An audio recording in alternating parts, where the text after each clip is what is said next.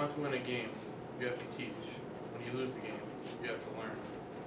My interpretation of this quote is that you have to think about what you want in life and go after it. If you are to fail, learn from your mistakes, rebound, and go back after it again. This famous quote was spoken by a former athlete and coach of legendary stature who took a group of ragtag players, brought them together, and built a dynasty from the ground up. This man was Thomas Wade Landry, former head coach of the Dallas Cowboys. In this speech, I will talk to you about Landry and the life he lived, spanning from his background, NFL career, and life outside of football. The Great was born in Mission, Texas on September 11, 1924. Landry had a brother, Robert. Landry grew up in a lower middle class family and lived in an average looking neighborhood. Upon Landry's graduation from the local high school, he packed up his bags and headed to Austin to attend the University of Texas. While in college, Landry became a football star. He played halfback and cornerback for the Longhorns.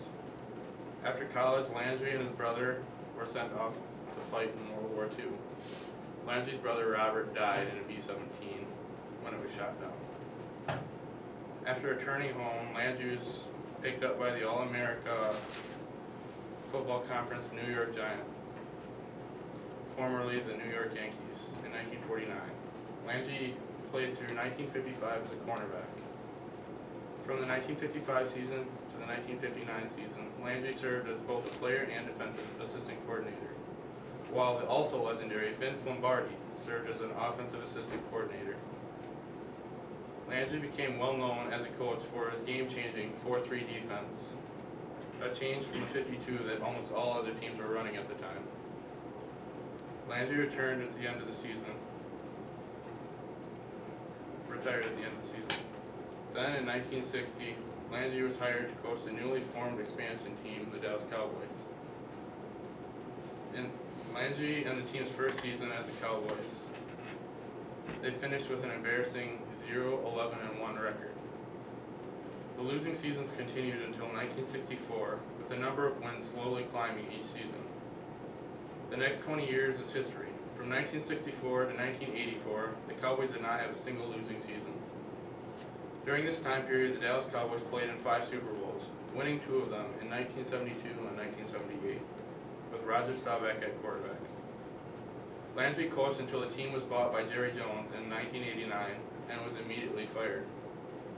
Landry left the game after his 29-year tenure, the second longest coaching career behind the Chicago Bears' George Halas, who coached for 40. Landry is also ranked 3rd all-time in wins behind George Halas and Don Shula, finishing with a career record of 270, 178, and 6, a win percentage of 60%. Due to Landry's amazing contributions to the Cowboys and the NFL itself, he was elected by the NFL to the Pro Football Hall of Fame in 1990. After Landry's coaching career, he spent the majority of his days with his family. Landry was married to his wife Alicia. Together they had 3 kids, Tom Jr., Kitty, and Lisa. The family was broken when Kitty died of liver cancer in 1995. The world was more broken by what happened next. On February 12, 2000, the man in the sport coat and the fedora died after a 4-year battle with a rare form of cancer. Landry left behind a wife of 55 years and his 2 children. Landry may be gone, but his heroic story lives on, and the bar he raised still stands, waiting to be broken.